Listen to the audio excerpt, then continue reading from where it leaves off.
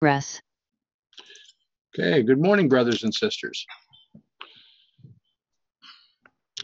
Happy Sabbath. And as we begin to look at the words that our Heavenly Father have given through Mrs. White, let's ask for his guidance so that we may more carefully consider the elements and the examples that are being presented before us. Shall we pray?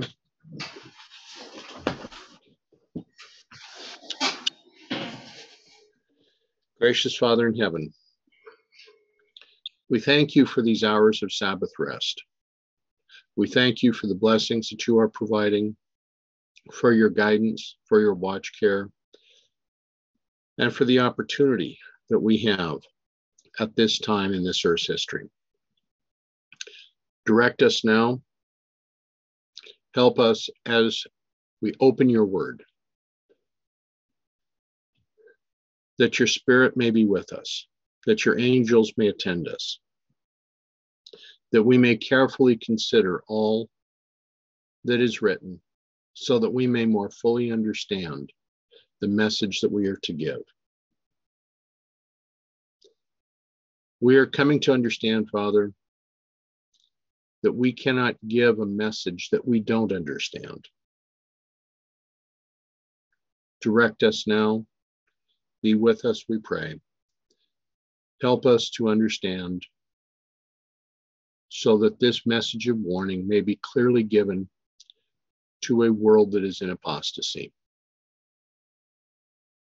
For this we thank you. For this we praise you. In the name of Jesus, amen.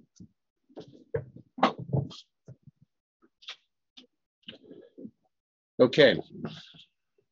Now, there's a question that I have to ask each of you. What is the purpose of these studies that we have been doing these last many Sabbath mornings? Uncover light. Okay. But the ultimate premise of the study has been what? Well, it's a rebuke. The ultimate premise has been so that we can be prepared to take minor prophets and compare them more carefully with the book of Daniel. Mm-hmm. Yeah, because that's where you started with. Now,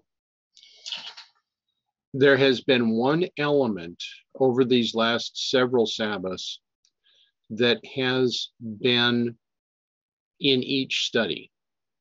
What element has that been?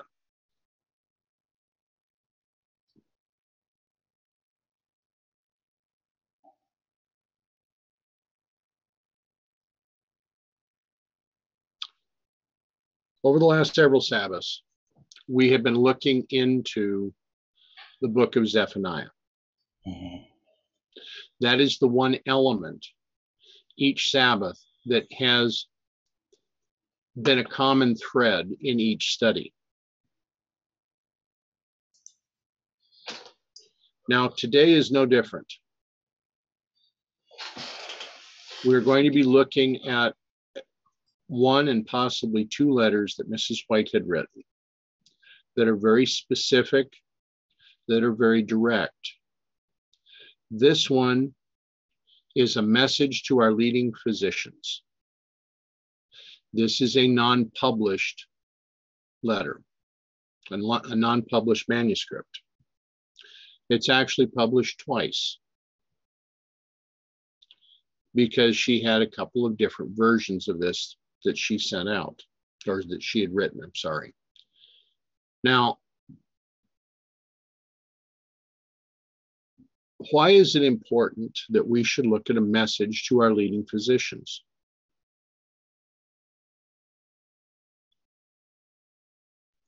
Well, the medical aspects, the health aspects, that's the wedge, the golden wedge, isn't it? Right. So it makes sense that, for me anyway, it makes sense that to study what she said to the physicians, because these are supposedly the higher learning people. So it would make sense to whatever encouragement or rebukes that she would give them, that it would be important to us. Okay. Especially if there's some sort of parallels going on. Now, I agree with everything you just said, brother. Here's the other part of the issue. The health message is the what of the gospel, beyond the golden wedge. The right arm. It is indeed the right arm of the gospel. Yeah, and the idea there is that it opens the door, she says. So Right. it's the purpose is that we can, it's like an entering wedge, I guess, too. But the idea is that we can, through taking care of people's physical needs who are seeking God and who want to be healed, we can reach them with the gospel. I had used the analogy of that golden wedge is what holds the door open for us to communicate. Okay. Now, there are 7 of us that are here for the morning study. As we go through this, I'm going to have some times I'm going to ask others to read and just ask for volunteers. But we're going to go through this kind of step by step, paragraph by paragraph, to see what we're able to glean from this message for our time. Please note, this is one of those documents that one or more typed copies of this document contain additional Ellen White handwritten interlineations, which can be viewed at the main office of the Ellen White estate. These additional typed copies have yet to be published.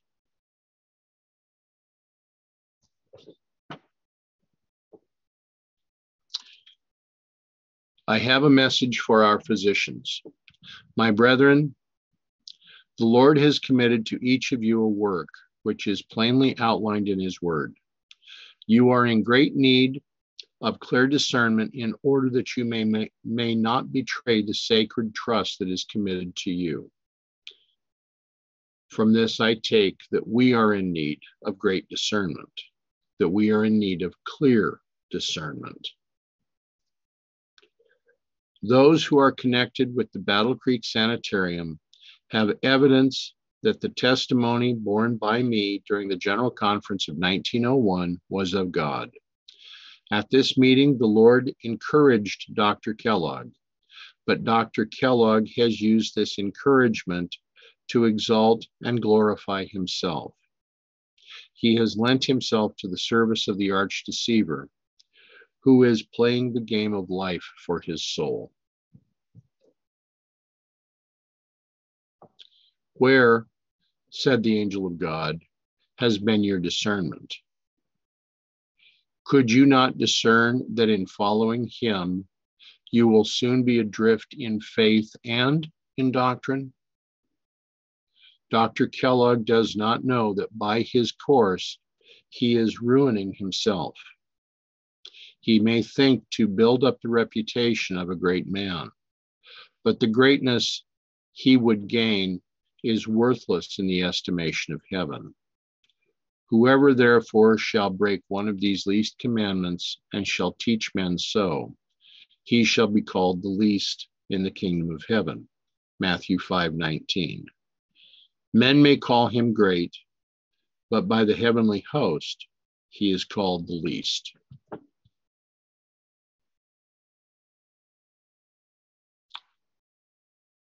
We cannot afford to follow any man because we cannot afford to place ourselves so that we would soon be adrift in faith and doctrine. To do so imperils our souls. It imperils our lives. It imperils us for eternity. How many great men are being so lauded within the church and the movement at this time? How many are placing their very souls in following these supposed great men?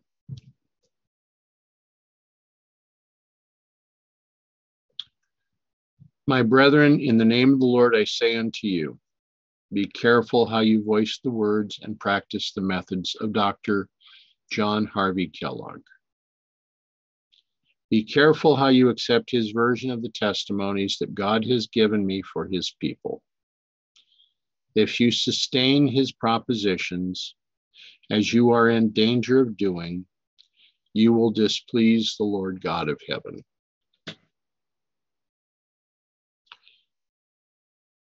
There are many testimonies that are given that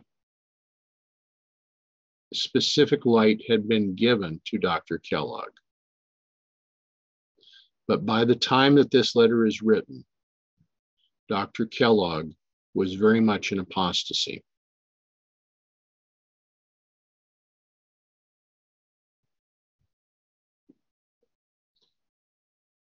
The Lord does not acknowledge Dr. Kellogg's course as pleasing to him. God condemns the course that he has followed. His boasting is abhorrent to him. He may think that he has clothed himself in the garments of righteousness, but should he come thus clothed to the marriage supper of the Lamb, it would be seen that he has on the dress of a civilian.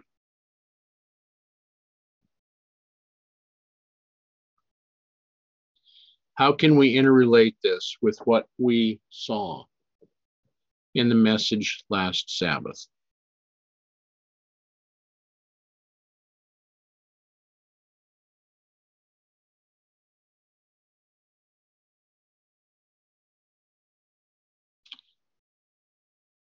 Right now, Dr. Kellogg's course is being called out as a specific warning. We are to be clothed in the robe of Christ's righteousness. We are to be so clothed with what he provides, not the cloak of our own making. What happened to the man that came to the feast and did not accept the robe of Christ's righteousness? What did the king say to him? Cast him out. That's what he did. What did the king say to him?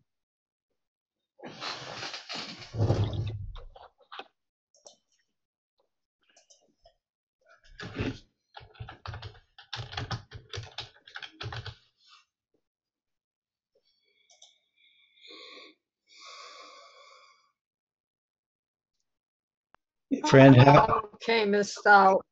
Sorry, Theodore, go ahead. Okay, friend, how camest thou in hither, not having a wedding garment? Is that wedding garment freely offered to you? Is that wedding garment freely offered to me? Mm-hmm. What is the cost of that wedding garment? Christ's life. What does it cost us? Free. It costs us pain and suffering and trials, and they're all worth it. I would Dying itself. I would have to say that it costs us faith. Well, that's all involved, because without that faith, we wouldn't be willing to go through all that suffering. It is freely offered, our faith is required. The Lord Jesus was displeased with Dr. Kellogg's course of action at the Oakland conference. At one time, it was presented to me that angels clothed with beautiful garments were escorting Dr. Kellogg from place to place and inspiring him to speak words of boasting, which were offensive to God. Heavenly messengers were viewing all that took place.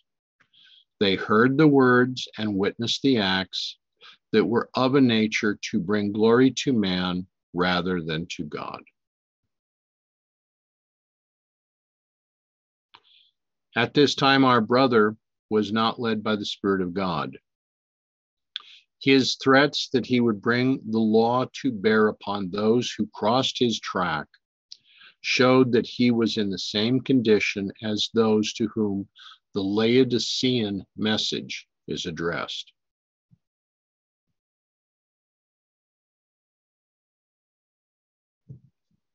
My experience during the Oakland conference was a very painful one. The Lord instructed me that I was to have no conversation with Dr. Kellogg, lest I give him occasion to misinterpret me and to present my words in a false light to his fellow physicians. I have repeatedly been instructed to have no controversy with the doctor because the enemy works upon his imagination, leading him to make statements that are not true. Those who accept these statements and carry them out in practice will separate themselves from the great medical director. Are we to have controversy with other brothers and sisters in this movement?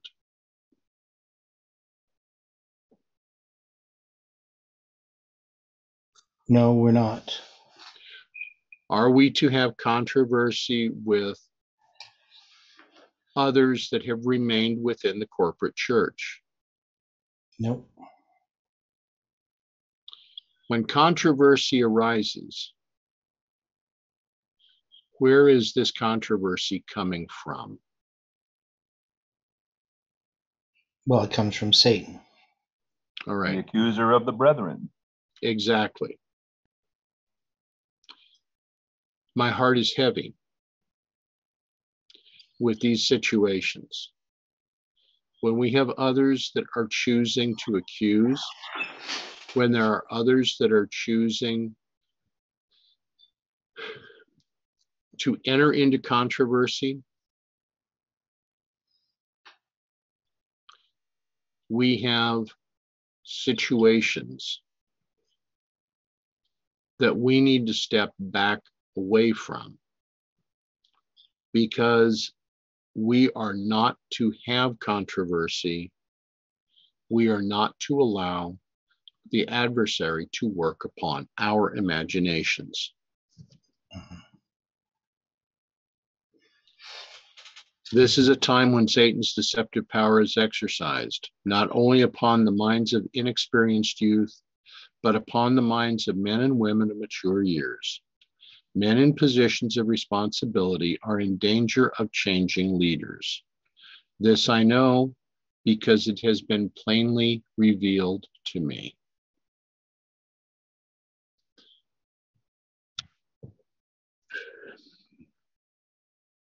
Three years ago, in fact, more than 3 years ago, I received a telephone call. It was from a brother that I have trusted. The brother was very excited. The brother said to me, "We have a new leader."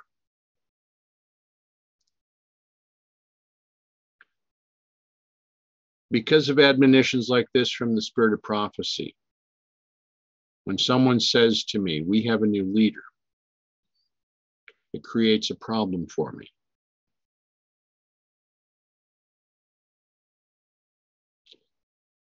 I listened quietly. I said nothing. For this movement has no leader save Christ. But when this new leader was being fully introduced, there were many aspects with Parminder, with Tess, with Tamina, with others that greatly concerned me. And when this was finally fully revealed, it came as a shock to some, but it came as a relief to me. Christ never compels men to accept him or believe his words.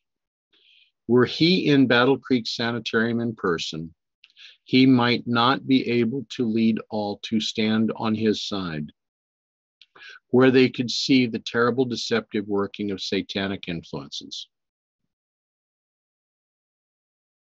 If Christ could not lead them, that to me is a scary thought.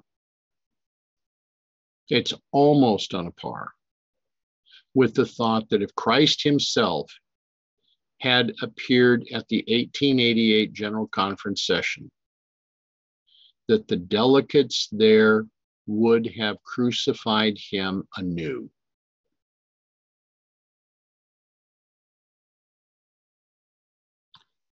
When Christ was on this earth in person, he said of the cities which had been so many of his, that had seen so many of his mighty works, woe unto thee, Chorazin, woe unto thee, Bethsaida. For if the mighty works had been done in Tyre and Sidon, which have been done in you, they had a great while ago repented, sitting in sackcloth and ashes.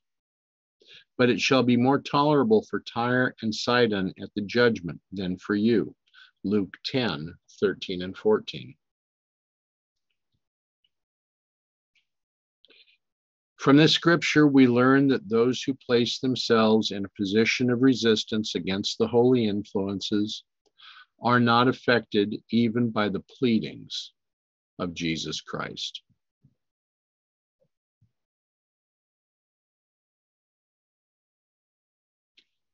What does that say to each of us today?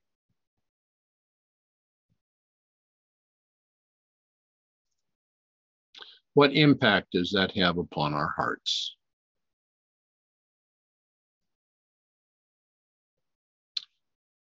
The first three messages that I bore during the conference of 1901, messages that bore unmistakable evidence of being given under the inspiration of the Spirit of God, made a deep impression on Dr. Kellogg's mind. At one time during the conference, the doctor came into my room and told me that during one of my talks, his brother, who was sitting beside him, was deeply touched by what I had said. His tears flowed freely, and he said, "John, she speaks by the inspiration of the Spirit of God as one having authority from God."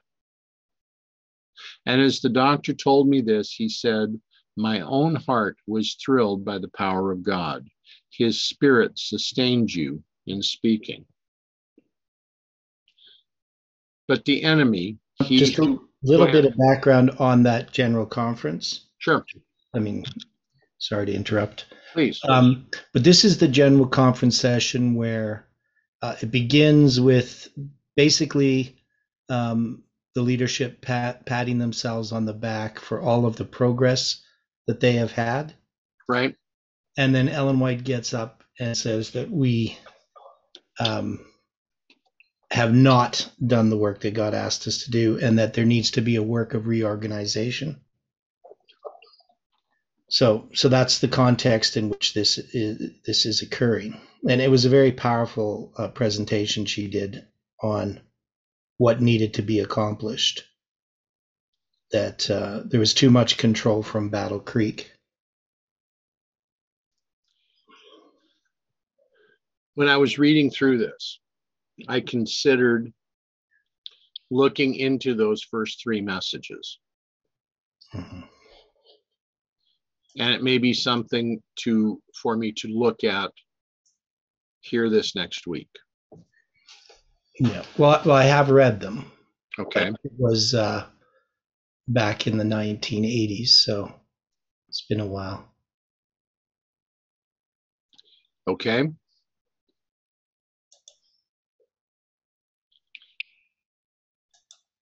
As much as he was being led by the adversary, Kellogg could still recognize that the Spirit of God was sustaining Mrs. White because she was having to stand up against the leadership of the church.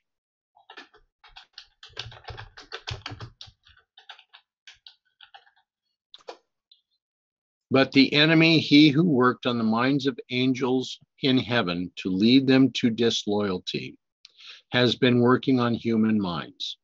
I have been instructed that Satan seeks to link up with men bearing large responsibilities in the Lord's work in order that he may fill their minds with evil devisings. Under his influence, men will suggest many things that are contrary to the mind of God. Can we not take this as a specific warning?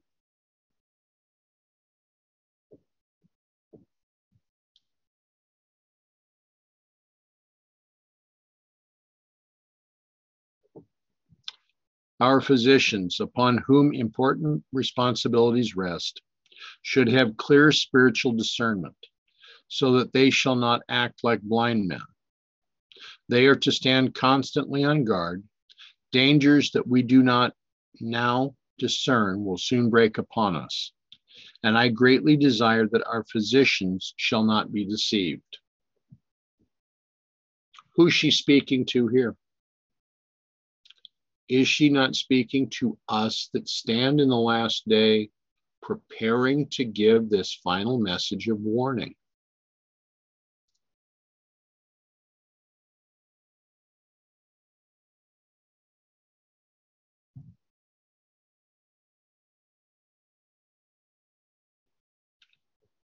The showing at the Battle Creek Sanitarium is not in harmony with the Lord's design for that institution. I have been instructed that in building so large a sanitarium in Battle Creek, men have followed their own devising. They have not been led by the Lord, but have gone decidedly contrary to the light that he has given. I write these words in order that the example that has been set in Battle Creek shall not be followed in other places. For it is not in accordance with God's plan. Instead of so large an institution being built in one place, plants should have been made in cities in which there is nothing to represent the truth. The sanitarium at Battle Creek will place in close association a large number of believers and unbelievers. The Lord is calling for separation from the world, but this institution will call for the mingling of our youth with worldlings. This association will bring great temptation to the youth. The genuine work of soul saving that could have been done, that could be done, were fewer unbelievers gathered together in one place, shall be greatly retarded.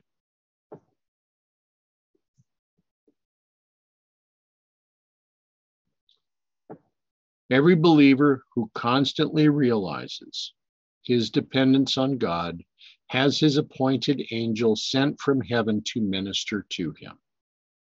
What a promise is this!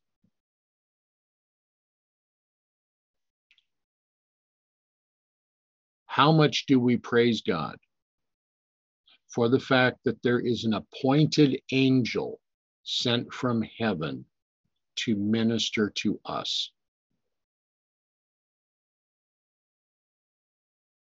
The ministry of these angels is especially essential now, for Satan is making his last desperate effort to secure the world. The movement at Battle Creek is one that will help the enemy to spoil the faith of many. It will tend to destroy the identity of Seventh-day Adventists as the Lord's peculiar people. Every satanic agency is now at work with power from beneath. The day of death is not set before us in the word as the great constraining motive that is to impel us to be zealous and earnest in our service for God. What motive does God present in his word to his workers, ministers, and gospel medical missionaries? The great day of the Lord is near, it is near, and hasteneth greatly. Zephaniah 1:14. And before the coming of this great day, we are to proclaim to the world the last message of mercy, that men and women may be prepared for Christ's coming. The enemy will devise many plans to occupy minds and to divert attention from this message, but we are to go forward with our work. The end of all things is at hand. The coming of the Lord in the clouds of heaven with power and great glory is very near. At this time, when wickedness is at its height, ministers of the gospel are crying peace and safety. 1 Thessalonians 5:3. Upon those minds are thus set at rest, sudden destruction cometh, unprepared, they shall not escape. Whose minds, bro? Upon those whose minds are thus set at rest. Upon those whose minds are thus set at rest. In other words, those that accept the message of peace and safety, right? Correct. So my question is this. When we have those that are decrying the publishing of the warning to Nashville, that are attempting to make it of none effect, Agree. then are they not giving such a peace and safety message? Yes.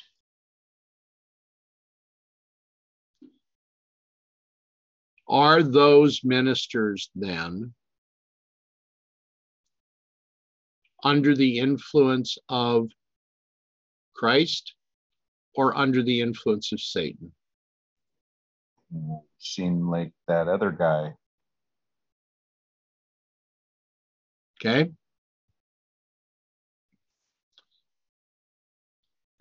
What happens to the people that are accepting the message that they should not accept this word of warning? A few paragraphs up, it said that, or comparatively, they're heading for destruction. But we have 5 words in front of us. Unprepared, they shall not escape. And there you have it.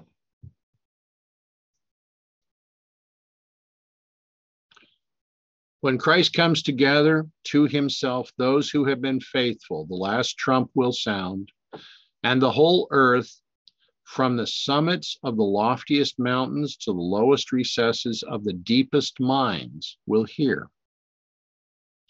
The righteous dead will hear the sound of the trump and will come forth from their graves to be clothed with immortality and to meet their Lord. And those who pierced the Savior, who scourged and crucified him, will also be raised to behold him whom they mocked and despised, coming in the clouds of heaven, attended by the heavenly host, 10,000 times 10,000 and thousands of thousands. The day of the Lord. Whenever I looked at, I'm sorry. Go ahead, please. Whenever I looked at that idea of those that scourged him will come up, I always just seen these 2 Roman soldiers, but now I see a whole host of people the Jews that allowed it to happen, that type of thing. Before, I never seen that. I mean, it's just something that these statements bring out. Who was the one that caused Christ to be scourged? The individuals, the sole individual was Pilate, wasn't it? But the people that were the leaders of the Jews were asking for this. I'm referring more to this with Caiaphas, The high priest. the high priest. Here's Caiaphas. He was a member of what sect?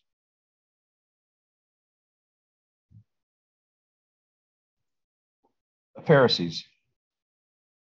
I believe he was a member of the Sadducees.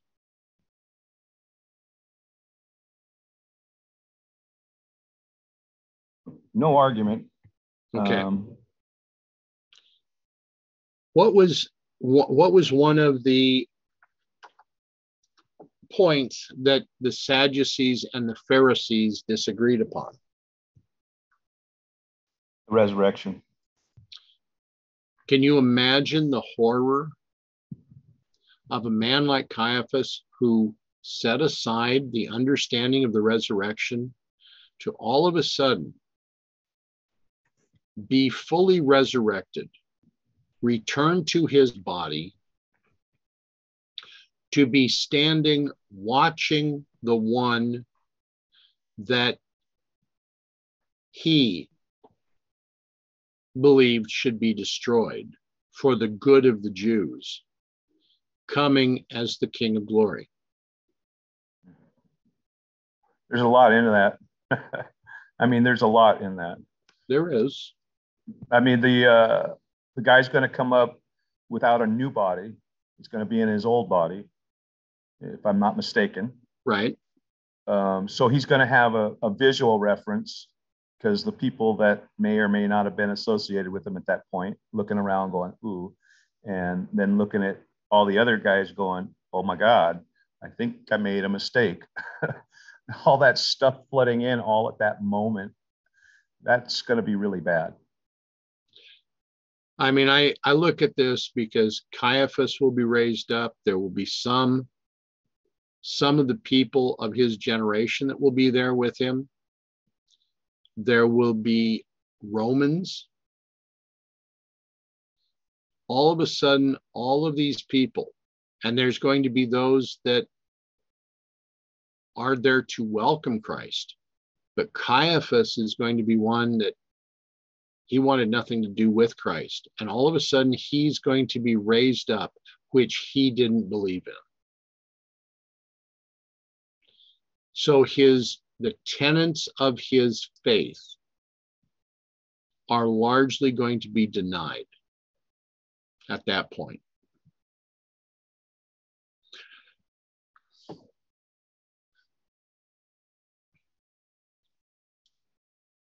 The day of the Lord will come as a thief in the night, in which the heaven shall pass away with a great noise, and the elements shall melt with fervent heat, and the earth also, and the works that are therein shall be burned up.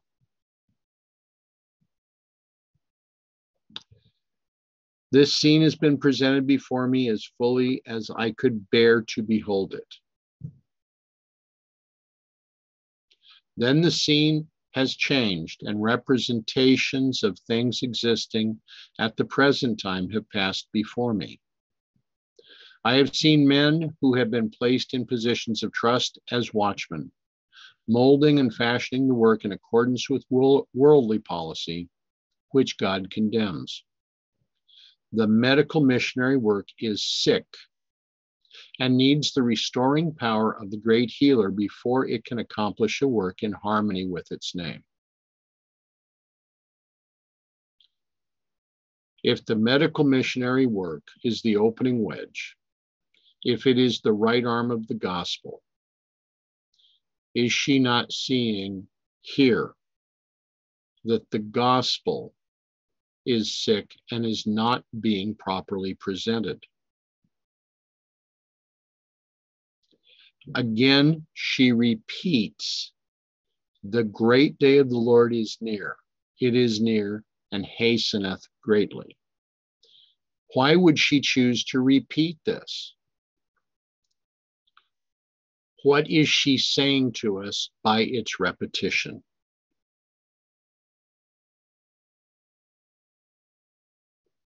I'm looking at this as an admonition and warning. Pay attention.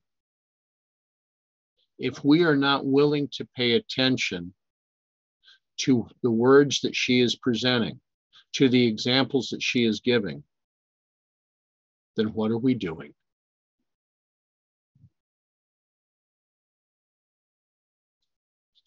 Christ gave his life for the salvation of the world. One place is not to be worked over and over again, while other parts of God's world are left barren and unworked. God's only begotten Son gave his life as a propitiation for the sins of the whole world. He who knew no sin was made sin for us, that we might be made the righteousness of God in him. Christ also hath loved us, Paul writes, and hath given himself for an offering and a sacrifice to God for a sweet smelling savor. Ephesians 5:2. This he did that we may be all that he desires us to be, representatives of him, living lives that reveal his fragrance of character, his purity of thought.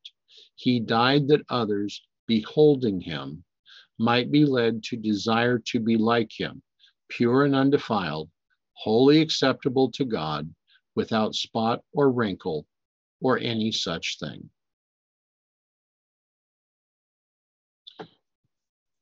Well, in that, I see an admonition for the study of God's character.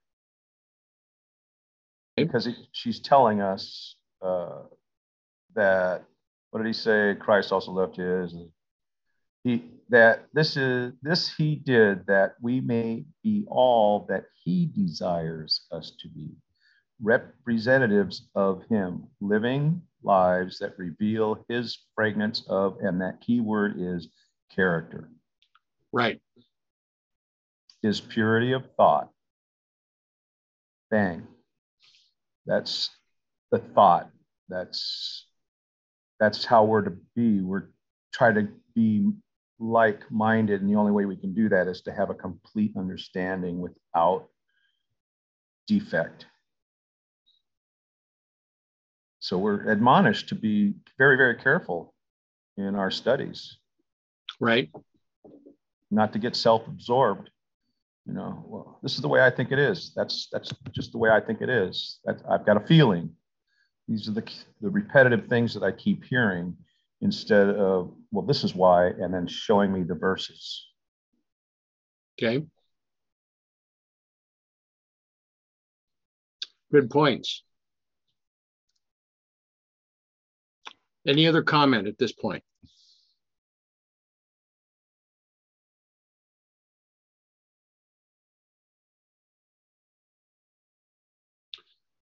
One of the things that I have been learning as I have prepared for these studies, Mrs. White has had quite a bit to say regarding the book of Zephaniah. So far, in assembling in context the items that she's had to say about Zephaniah, 60 pages of different warnings, different examples are being put together regarding Zephaniah chapter 1 alone. When these are complete, I will see to it that this, along with the book of Zephaniah, chapter 1, with specific comments from the Spirit of Prophecy, are then presented for your reading and for your admonition. So you'll be providing those notes, is that what you're saying? That's what I'm saying. Okay, thank you. Manuscript 41, 1906. Universal guilt during the time of the end. What should we notice about something written in 1906?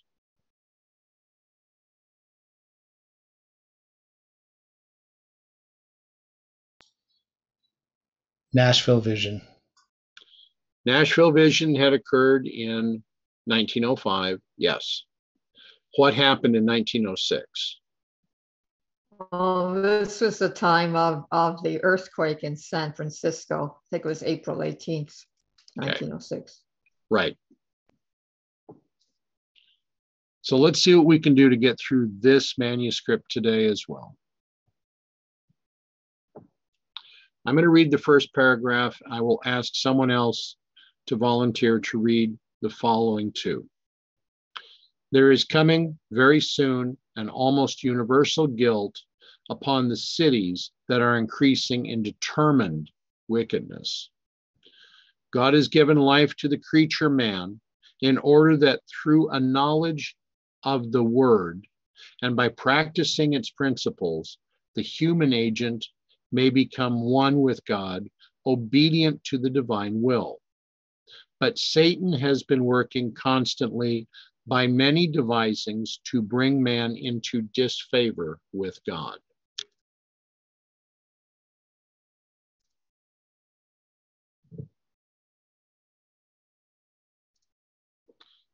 Can someone else read the next two paragraphs?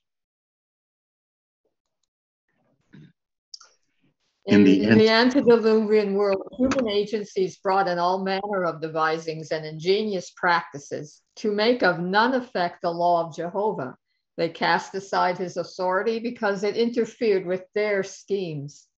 As in the days before the flood, so now the time is right upon us when the Lord God must reveal his omnipotent power.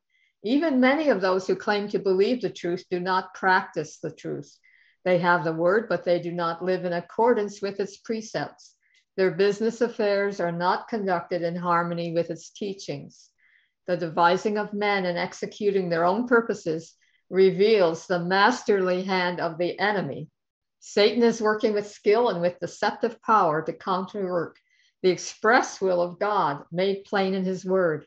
For years, Satan has been taking control of many human minds. The right doers who would fear and glorify God will use the words of David. It is time for thee, O Lord, to work, for they have made void thy law. Psalm 119, 126. And it is only when men reach this point in towns and in cities that the universal perversion of the law of Jehovah becomes a destructive, determined evil. Through his prophet Zephaniah, the Lord specifies the things that he will bring upon evildoers. Okay, now we're going to stop there. This passage that is quoted as written by David, Psalm 119, 126. I find it interesting because as we look at this, we have 9/11 and 126 of both the 1260 and the 2520. Interesting symbols for our consideration. Yep, 9/11, 11/9, and 126. So where we have 9/11 and we have 11/9, or as we would say, November 9th, in either way we look at this, we are being presented with symbols that we have been studying and observing in many different ways within this movement.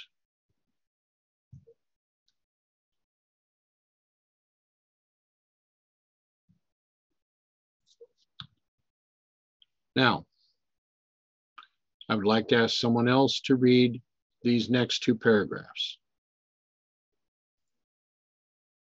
I will utterly consume all things from off the land, saith the Lord.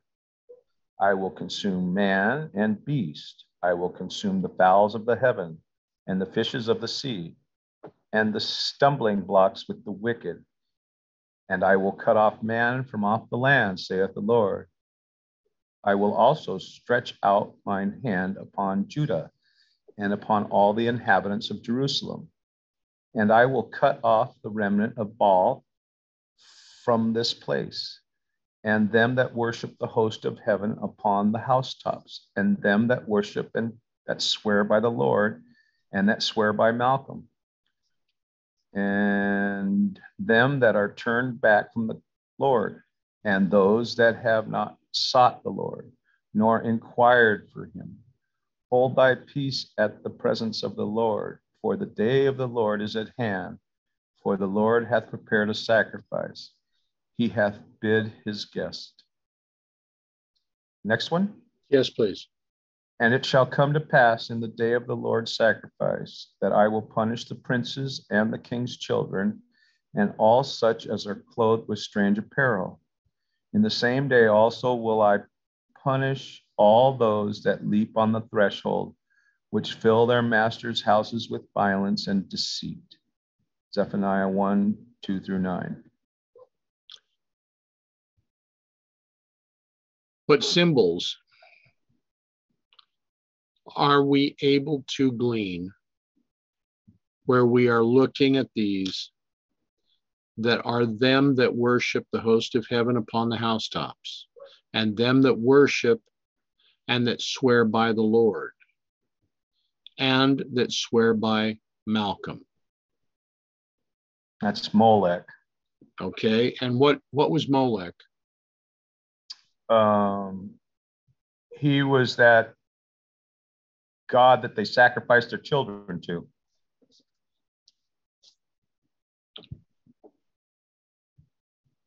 The modern Molech is abortion. I would say so. Let us consider that for a moment. Well, now they've added injections for babies and on up. So I would include that in worship of Moloch. I've posted it on Facebook and they probably kicked me off. But I hand copied what I'd written, and it's going to go to politicians, etc. They've also taken over, they being whoever, my other laptop. I can't do anything with it right now except look in my files. So I keep bringing it in to be repaired and they keep doing things with it. And I'm just going to say, look, I copied this page. I now have a restricted computer on the other one. This one is still working fine because nothing has been installed on it to prevent me from going on the web. Thank God. So please pray that this one stays unspoiled. Because if you don't think that censorship exists and you're not being spied on, you better wake up. We are. In these situations, there are those that will not like many of these things that are being said. We are living in a world that is wanting to turn its back upon God. We are living in a world that believes that they are worshiping God when they are worshiping man. We are living in a world that does not wish to inquire of God, that does not ask for his leadership, that does not ask for him to have control of their lives.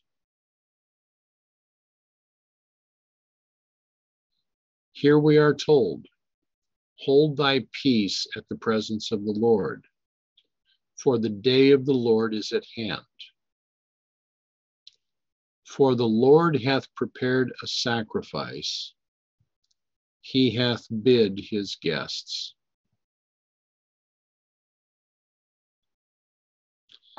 On that day, he will punish the princes and the king's children and all such that are clothed with strange apparel. What strange apparel is being referenced here? Strange doctrine. Okay. If we go back to our study on Achan, what did Babylonish garments. Exactly. So if we equate strange doctrine with the Babylonish garments, are we not seeing that this is the character of Rome? The character of characters, as you said, is that correct?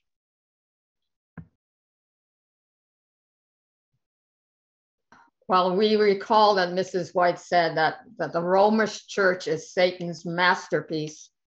And I'm personally seeing that more and more. He's got agents everywhere, and a lot of them are not aware of what they're doing. And yeah, they think they're doing what God wants them to do. Instead of studying the word, they go off by impressions. Well, when they study the word, how are they studying it? Well, that's the question. Are they using Miller's rules? Evidently not. Okay. Well, I mean, so I haven't grown up as an Adventist. I came into the movement a while back, but not the movement, but the Advent movement. And while I was in church on a regular basis, I never even heard Miller's rules mentioned by anybody in the church per se. It was only by people that were not really connected to the church other than that they were Seventh-day Adventist, but they weren't really in the church anymore. It was those people that I got that information from. What year did you come in, Ron? 2001 was I came in 10 years before you, and fortunately there were a handful of people that were true SDAs, and yet since then they've decided that they should stay with the mainstream. Like maybe within the last few years they've come out, because it's been a while since I've spoken with them. But it was on press together, brethren. You should still tithe. Press together. It's always what I always heard. Exactly. And I was saying, well, why does Ellen White say this? Why do your own writings say this? And there's so many things going wrong with the church. Oh, don't look at the church. Half this congregation isn't converted. Just look to Jesus. And it's true. We should be looking to Jesus. But I couldn't stand what I saw around me. And after I decided I'm going to draw away from this, what is the alternative? I went through again. What is the alternative? Finally, God showed me this movement. And then he's directing me the last while to really work on the problems in my own self, in my own life.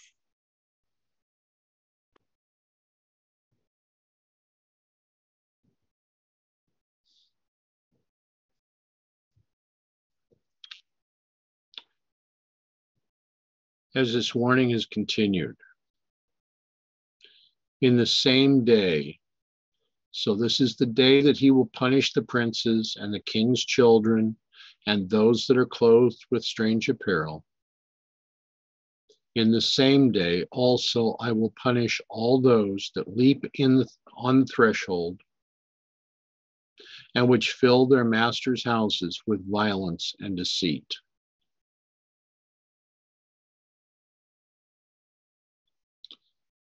We are to be prepared because this day is soon to come.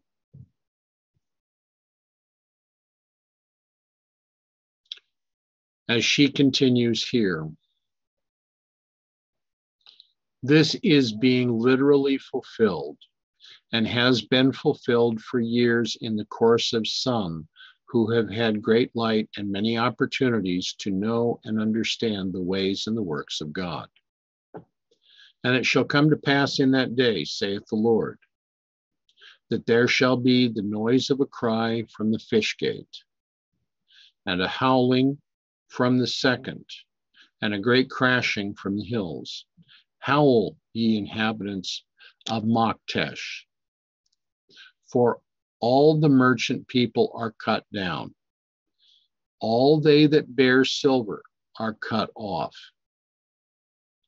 And it shall come to pass at that time that I will search Jerusalem with candles, and punish the men that are settled upon their lees, that say in their heart, the Lord will not do good, neither will he do evil. Therefore their goods shall become a booty, and their houses a desolation. They shall also build houses, but not inhabit them. And they shall plant vineyards, but not drink the wine thereof. The great day of the Lord is near. It is near, and hasteneth greatly. Even the voice of the day of the Lord. The mighty man shall cry there bitterly. That day is a day of wrath, a day of trouble and of desolation, a day of darkness and gloominess, a day of clouds and thick darkness, a day of the trumpet and alarm against the fenced cities and against the high towers. And I will bring distress upon men, that they shall walk like blind men, because they have sinned against the Lord. And their blood shall be poured out as dust, and their flesh as the dung. Neither their silver nor their gold shall be able to deliver them in the day of the Lord's wrath, but the whole land shall be devoured by the fire of his jealousy, for he shall make even a speedy riddance of all them that dwell in the land. Gather yourselves together, yea, gather together, O nation not desired. Before the decree bring forth, before the day pass as the chaff, before the fierce anger of the Lord come upon you, before the day of the Lord's anger come upon you. Seek ye the Lord, all ye meek of the earth, which have wrought his judgment, seek righteousness, seek meekness. It may be that ye shall be hid in the days of the Lord's anger. Woe unto the inhabitants of the seacoast, the nation of the Kerethites. The word of the Lord is against you, O Canaan, the land of the Philistines. I will even destroy thee, that there shall be no inhabitant. Zephaniah 1, 10 to 18, 2, 1 to 3, and verse 5. The passage that strikes me hardest here. Gather yourselves together, yea, gather together, O nation not desired. Before the decree bring forth, before the day passes the chaff, before the fierce anger of the Lord come upon you, before the day of the Lord's anger come upon you. Is she presenting two doublings? And to whom is she presenting this? So my question is, who is the nation not desired?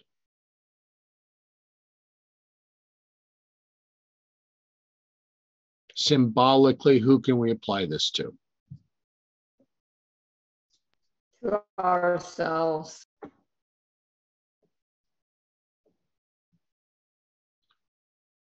Could we apply this to the movement itself? Yes. Yes. Are we not being given the admonition to gather together within the movement? Amen. How can one gather together if they are not in unity? Impossible.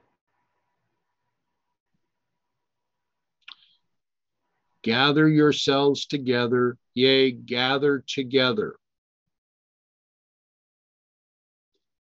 Is this not a repeat a doubling. Yes.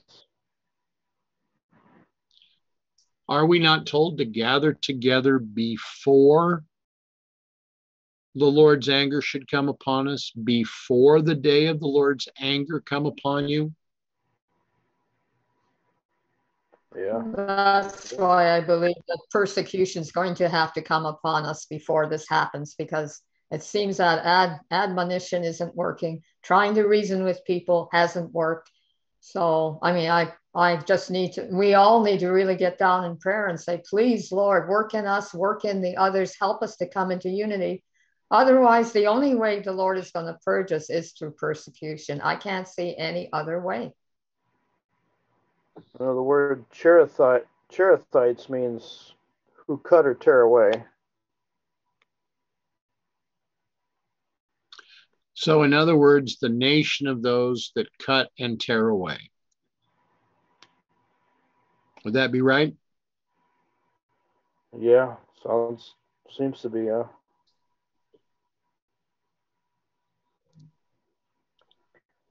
Those that are seeking disunity, that are seeking to tear away, that are seeking to separate. Would that be a fair description then of the nation of the Cherethites?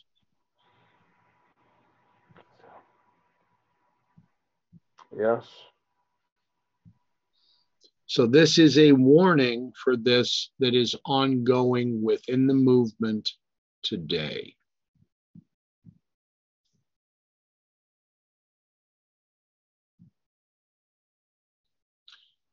These conditions are to exist. And as a messenger whom God has sent, I write these words of warning.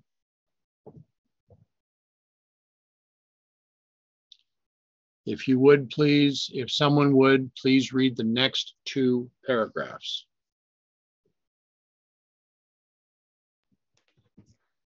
Therefore, wait ye upon me, saith the Lord, until the day that I rise up to the prey. For my determination is to gather the nations, that I may assemble the kingdoms, to pour upon them mine indignation, even all my fierce anger, for all the earth shall be devoured with the fire of my jealousy. For then will I turn to the people a pure language, that they may all call upon the name of the Lord, to serve him with one consent. From beyond the rivers of Ethiopia, my suppliants, even the daughter of my dispersed, shall bring mine offering. In that day shalt thou not be ashamed for all thy doings, wherein thou hast transgressed against me. For then I will take away out of the midst of thee them that rejoice in thy pride, and thou shalt no more be haughty because of my holy mountain. I will also leave in the midst of thee an afflicted and poor people, and they shall trust in the name of the Lord. The remnant of Israel shall not do iniquity, nor speak lies, neither shall a deceitful tongue be found in their mouth, for they shall feed and lie down, and none shall make them afraid. Zephaniah 3, 8-13. Please note that Mrs. White stated that these conditions are to exist, and as a messenger whom God has sent, I write these words of warning.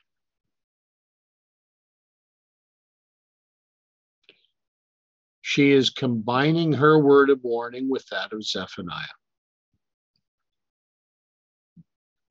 Here we have a prophet of the Old Testament with a prophet of the movement. She is placing herself with Zephaniah. Therefore, she is placing Zephaniah today.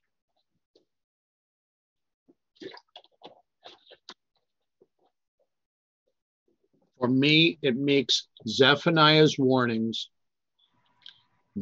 not just that of a bygone time, but of the movement and the time today.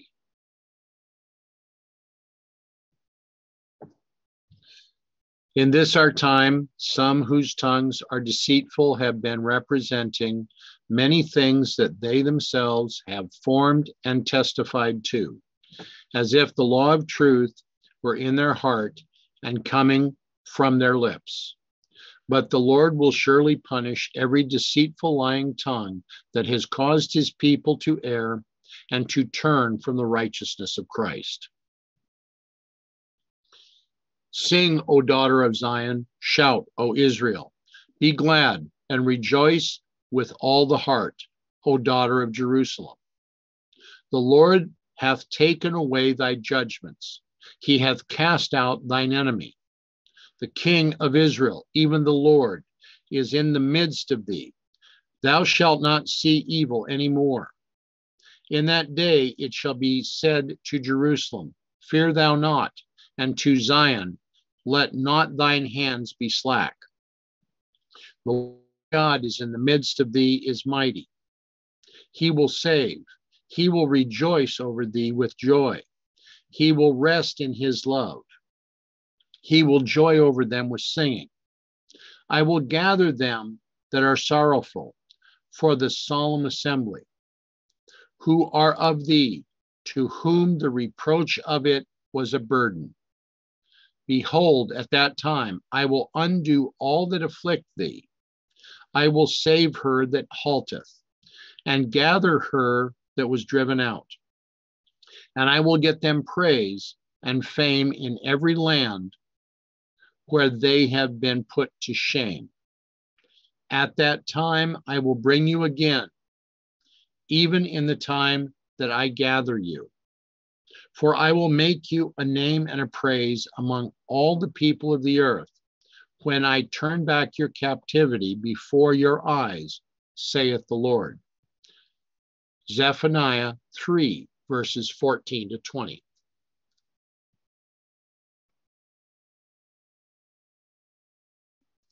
Is this not a great promise? Is this not a promise that we can hold on to at this time? Amen. Yes, yes. With the warning, God always has promises too. Exactly. Now, I need to ask that someone else read the next two chapters, please. I'll read this one quote right here. That's all right. Okay. I have instructed to give from the Lord, given from the Lord. The conditions of things in Battle Creek is to be carefully marked out and understood. Those who have brought about this condition are sadly deceived, but the Lord will be glorified. All those who have taken counsel of God will walk very humbly before him. In no case are they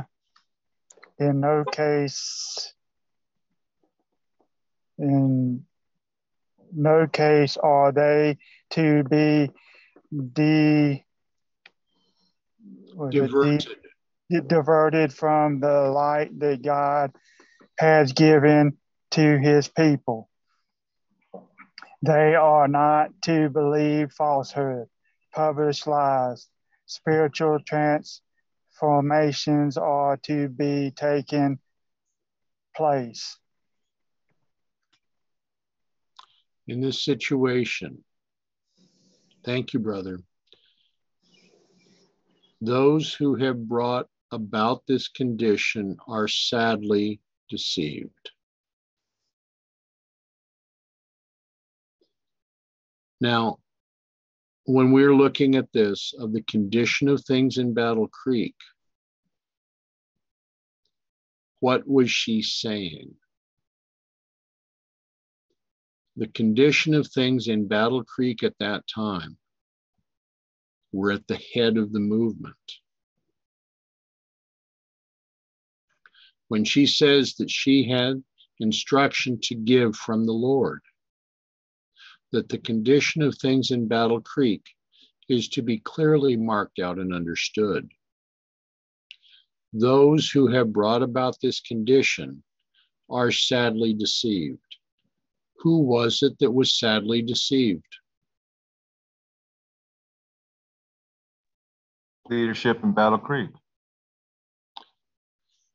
Do we apply this today? Not only to the leadership of the church, but also to the movement, to ourselves. Yeah, we have to. Me too. Yes, we do. But the Lord will be glorified. Amen. All of those who have taken the counsel of God will walk very humbly before him. In no case are they to be diverted from the light that God has given his people. We are not to believe falsehoods, which are published lies. We are not to believe these published lies if they come from the church. Over the years that I have worked as an adult, I have been very saddened by the fact that the Adventist Health Network has been very clear in the fact that they are instructed by the government of their need to perform abortions.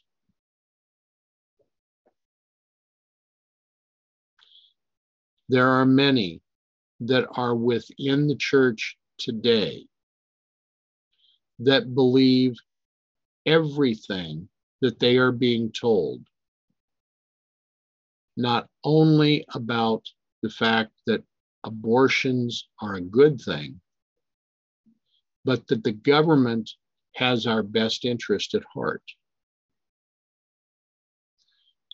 We are not to believe the falsehoods, the published lies. Spiritual transformations are to take place.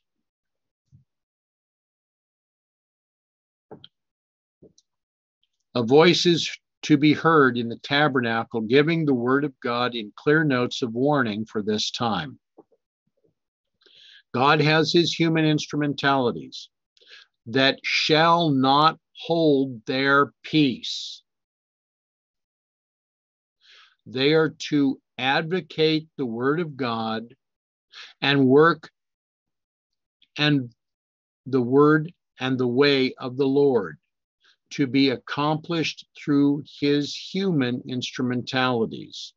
In a clear, decided manner, they are to proclaim the truth in distinct lines. None of the dangerous sophistries devised by Satan are to be introduced, for these lead to skepticism of the fundamental truths that the Lord has substantiated by many miraculous evidences during the past half century. A voice is to be heard in clear affirmation of the truth, in contradistinction to the skepticism and the fallacies that have been coming in from the enemy of truth. Spiritual transformations will take place, and the working out of the principles of divine truth will reveal the change of character. For the divine agencies are efficient to address the human understandings. So then neither is he that planteth anything, neither he that watereth, but God that giveth the increase. 1 Corinthians 3:7. Oh, let us win souls to Christ. Let us labor as those who have experienced the virtue of truth as it is in Jesus. So did we just hear our mission? Yes. I'm thinking that this is This is answering our question.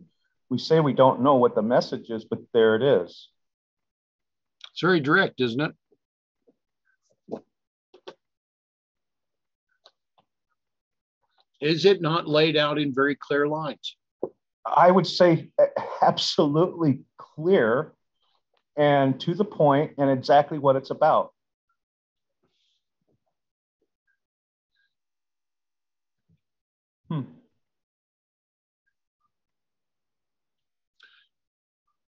There is to be at this period. What does that say to you? There is to be at the current time. Yeah, right now. A series of events which will reveal that God is the master of the situation. The truth will be proclaimed in clear, unmistakable language. Those who preach the truth will strive to demonstrate the truth by a well-ordered life and godly conversation. And as they do this, they will become powerful in advocating the truth and in giving it the sure application that God has given it. That sounds like a promise to me. How can we see it as anything less?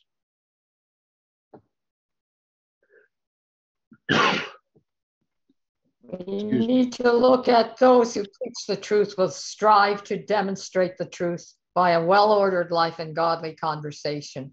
It's one thing to be able to speak the word. It's quite another thing to be able to live it, and we can't live it without his power. We need to realize our total dependence on him moment by moment. Agreed. Agreed. The truth as it is in Jesus, as it was proclaimed by him when he was enshrouded in the pillar cloud, is verity and truth in this our day, and will just as surely renovate the mind of the receiver as it has renovated minds in the past. Christ has declared, if they hear not Moses and the prophets, neither will they be persuaded, though one rose from the dead. Luke 16:31.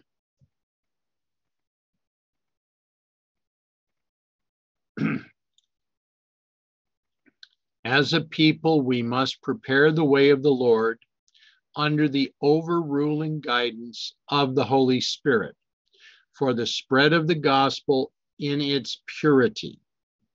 The stream of living water is to deepen and widen on its course.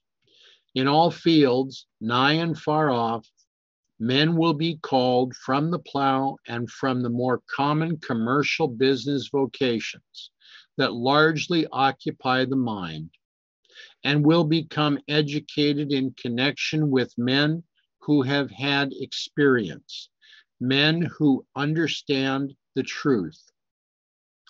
Through most wonderful workings of God, mountains of difficulties will be removed and cast into the sea.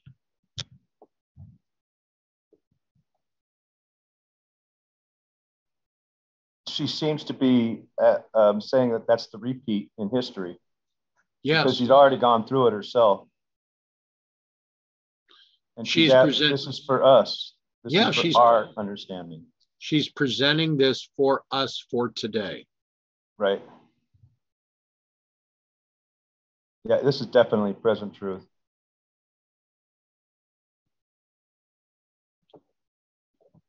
When the men who have known and taught the truth turn aside unto their own human understanding and mete out to deceived minds their own dish of fables, it is high time for those who have been drawn away from the management of restaurants to come into line, study their Bibles diligently, and with the word of God in their hand, let there be created a restaurant from whence may be served Bible food, rich and immortalized by the cooperation of heavenly angels with human agencies.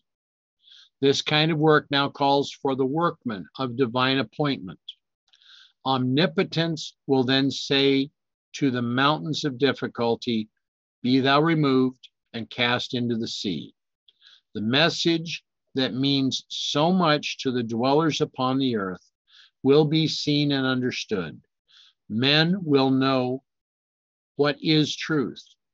Onward and still onward is the work to advance. The most marked events of providence will be seen and recognized, and it will be seen that the truth bears away the victory. That's a great quote. Yep. I agree.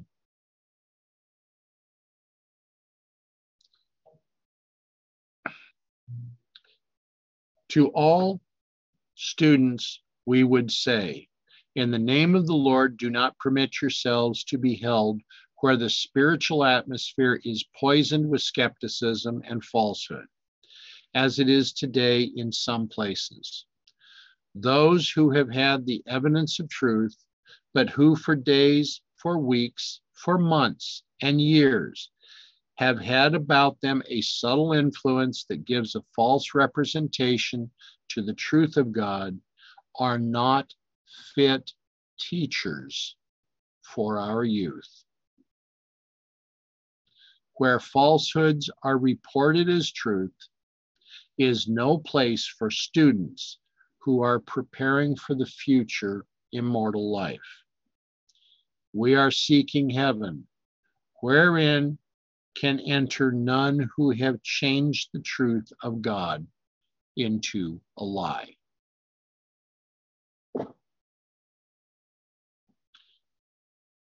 There's much, much more that is going to be said within this document, but we are coming to the close of our time together today.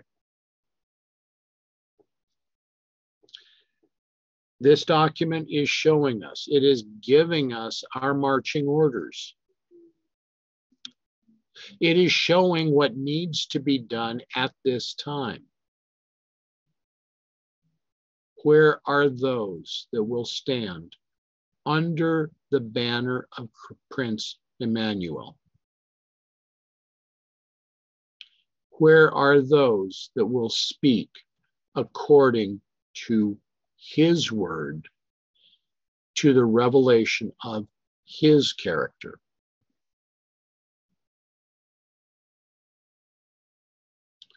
Consider this carefully. There is much yet to be addressed. Shall we pray?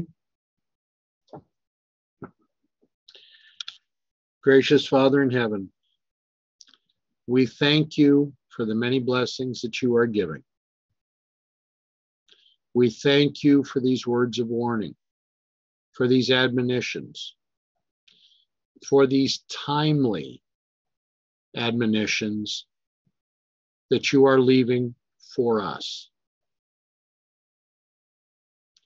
May we have the strength and the wisdom to accept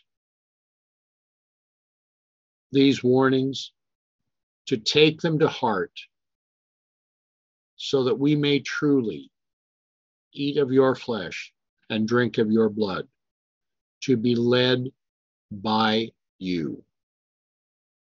We thank you for the influence of your Spirit. We thank you for the ministrations of your angels. We thank you for each one that has come and participated today. Help us each one now.